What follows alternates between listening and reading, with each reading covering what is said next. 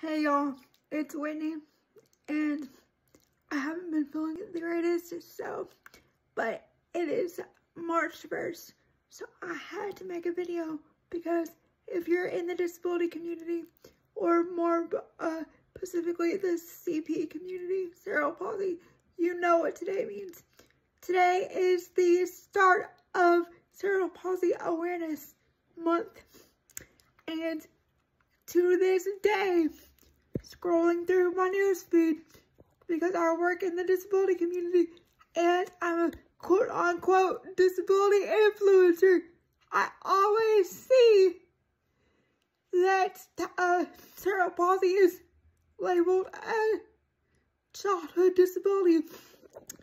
And I'm here to tell you, I am 34 next month and I still have cerebral palsy.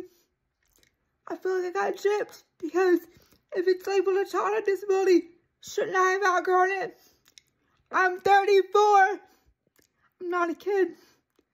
I feel like I got gypped. I feel like it should just magically disappear. Am I right? Because I'm totally pissed off about this. I'm not supposed to have cerebral palsy anymore. I'm 34, I'm not a kid. All jokes aside, happy Cerebral Palsy Awareness Month.